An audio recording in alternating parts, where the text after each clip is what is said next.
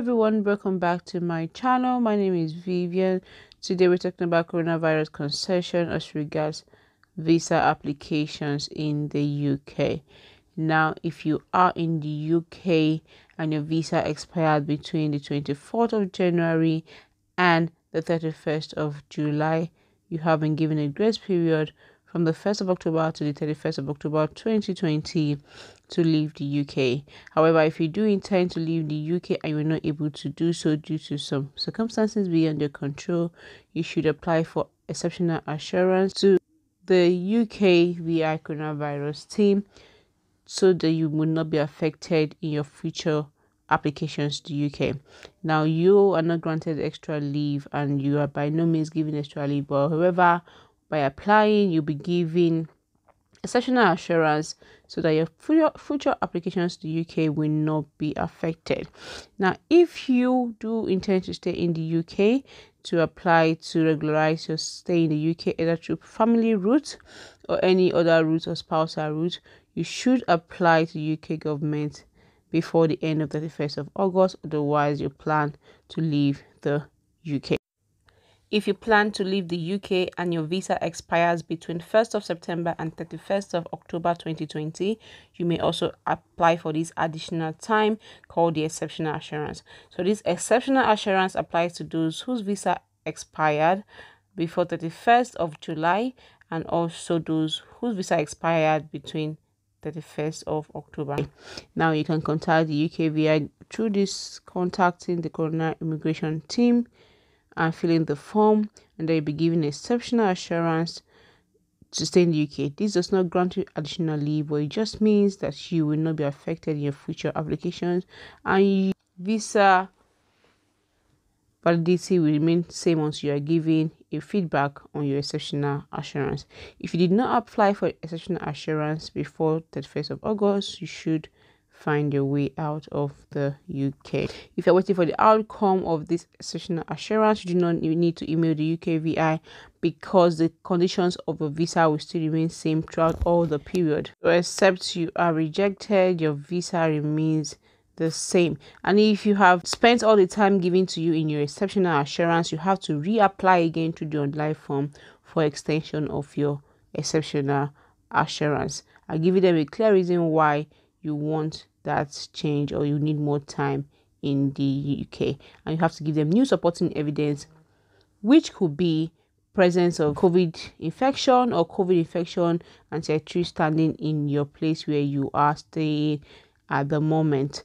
Now, whatever you are doing until this time, your visa still remains valid and your conditions do not change. If you intend to stay in the UK, you should apply for the necessary leave and regularize your stay in the UK by submitting your application from, even if you had to apply from your home country, you can apply from within your UK. Terms of the leave will remain the same once your application is decided. If you're switching into work or study routes, you will be able to commence work or study before your application is even considered. If your leave expires after the 1st of August, you can apply for a new visa from the UK, but you need to show that your application is urgent, probably for a new job or a new course of study, and you need to pay the fees that are required. Now, if you've overstayed your leave between 20 January and 31st of August, there is no further adverse effect. However, if you did not apply for exceptional assurance before 31st of August, you must make arrangements to leave the UK. Now, application and service centers in the UK are now open even all over the world. However, if you have not had your service center opened, you can find that other service centers that are close to you to make your application, especially for your visitor's visa. You can make these applications from outside your home country in a country where you have ability to go in and out of. And this concession is in place until it is further reviewed. You're also expected to give your fingerprints. However, you can also be invited through an email to use the IDV app. Now, for English language testing centers are open all over the world. You can go ahead and do your English language testing. However, there are also concessions that could allow you to go on with your application without submitting your English language results if probably you could not do them just because of the coronavirus and probably due to restrictions in the area where you live. There are also concessions in Tier 1 entrepreneur visa and for the funds needed for this application. For instance, the 12-month period and having a multiple of jobs are already being considered, such that you can apply even without having the full amount of money or not having a full amount of staff, as far as this has happened after 31st of May during the coronavirus lockdown. Now, for a student also waiting for sponsorship, you can begin your application, also start your course of study as far as you have your CAS, your sponsor, and as far as you've applied and provided all your supporting documents. You can commence your studies as at when due until you receive your visa. The same goes for tier 2 visa applications. You should have a certificate of sponsorship, submit your application, and you can also start that job while waiting for your visa to be sent through. The same goes for those who are applying for extensions in their visas under the NHS. You can continue working during this period after your visa has expired, as far as you fall into the category of those whose visas have expired before the 1st of October, and then you can get your extra 1 year extension. You can continue working even while you're waiting for these extensions. Even if your visa does not come, your right to work is not affected. If you're a pre-registered nurse, you're expected to pass your examination before May 2021. The 1st of May 2021, you're expected to pass your OSCE examination. Now, if you are outside of the UK, you should also find out before you travel the changes wherever you're going, so you're not stuck on the way. Super priority services and priority services are available in some locations, so you have to find out before you check out if you're able to get the services where you are applying for your visas. These priority services enables you to get your visa within a week or even within 2 days of applying, but this service is not available everywhere. However, you're able to choose the services when you are booking your biometric appointment. If your VAC center is closed, you can apply for all other UK visas from the country you are living in, but you can apply for a visit visa from any UK VAC.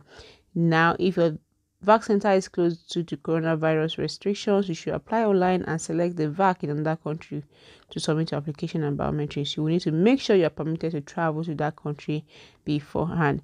You'll be able to make any type of UK application. You must select the country where you would like to submit your biometrics at the start of your application. If you have already submitted your application through the Access UK and now intend to submit your new application as a different VAC from the one selected in the application, you will need to make a new application and select the VAC where you will submit your application. You need to pay the fee associated with the new application and request a refund of your earlier application. This temporary concession will be reviewed by 30th of November 2020. Now, your documents are being sent back through your VAC centers. Priorities are made for customer returns on their passports. So for many of you who are waiting for your passports to come back, be assured that the UKVI is ensuring that all passports are sent back to their owners through their VAC. So you need to call your VAC to arrange your collection, or wait for the email requesting you to come pick up your VAC, or if you paid for a delivery service, it will be sent straight to your home. Those are the concessions I do have for you.